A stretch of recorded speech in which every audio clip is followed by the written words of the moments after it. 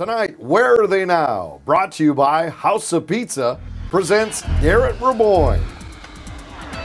Garrett is a Detroit Lakes, Minnesota native who played 4 seasons for the Huskies from 2006 through 2010. He was an alternate captain his sophomore year and served as team captain his junior and senior year.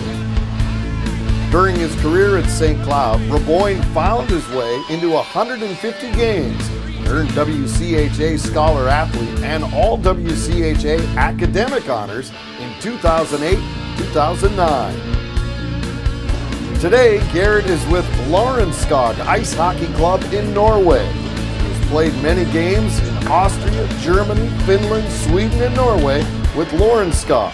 Garrett and his wife, Emily, have enjoyed meeting people from all over Europe and taking part in their customs.